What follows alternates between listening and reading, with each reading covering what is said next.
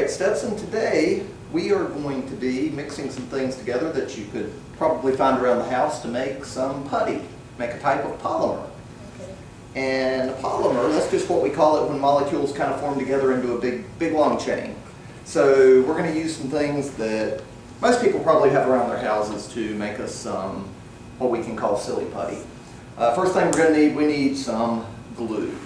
So what I'm going to do, I'm going to have you measure out about 60 milliliters of glue. Now you're going to kind of have to estimate it because we don't really have a mark for it, but that's your 50 milliliter mark, so you want to go just a little bit past it. So I'll let you go ahead and pour some glue in. And while you're doing that, I'll grab some water here.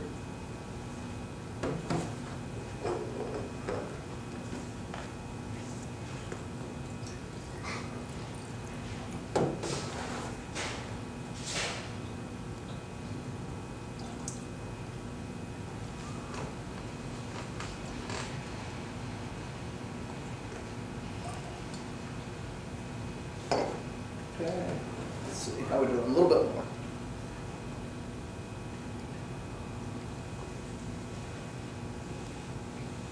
Looks good. All right, set that off to the side. And now to 60 milliliters of glue, we're going to mix it in with 60 milliliters of water. So the thing I want you to do next, just go ahead, pour that in there, and stir it real good to mix it. Yep. That's 60 milliliters of water to add to the glue. Start mixing. Yep, go ahead, you mix that up, and while you're mixing, I'm going to get you one more thing to add in there.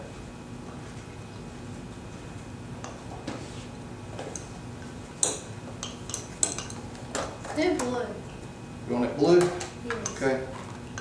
There you go. I'll let you put one or two drops. Don't need a whole lot.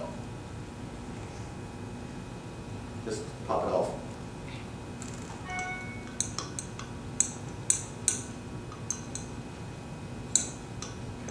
Stir that up real good.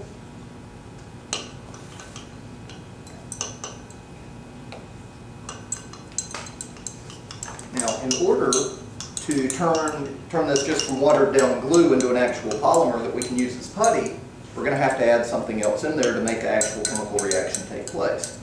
So the thing that we're going to use is sodium borate, which you have sitting there next to you if you can pass that over.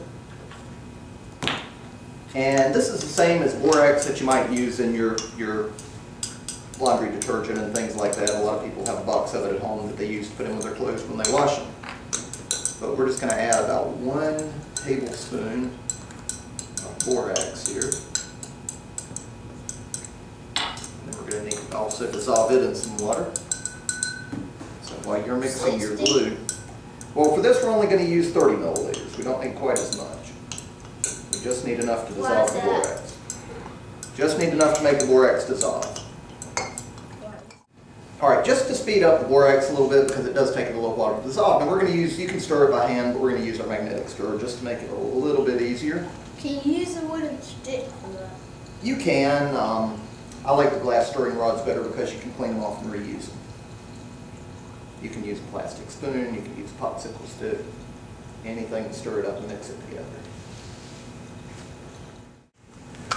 Alright, so now we have our borax dissolved. You've got the glue, the water, and the food coloring mixed up really well over there. So now we're ready to combine them to make us a polymer. I'm just going to use my little magnet here to get the stirrer out. And the bottom of that's a little bit warm before we heated it, so I'm just going to pour this in. You can hold it over here. As I pour it, I want you just to stir it up really well and just keep stirring until you can't stir anymore. It's hot. Okay. Just hold on to it and stir, stir, stir. Okay, just keep mixing. Try to get as much of that liquid absorbed in as you can. Might have a little bit left over when it's poured out when we're done.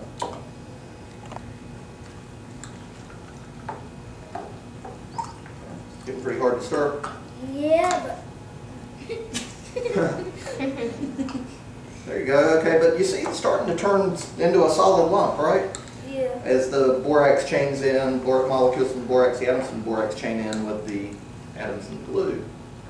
So go ahead, stir that around for a little bit longer. What we're going to do, I'm going to let you take it out over this paper towel so we don't make too big of a mess. But you can just take it out and hold it in. You should be able to hold it in your hands now. And just kind of squish it around, and some of that liquid's going to squish out. Get all of that off our stirring rod.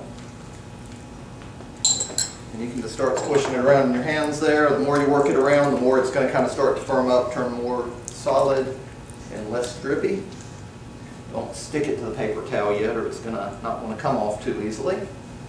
It's got my hand. Kind of keep squishing that around.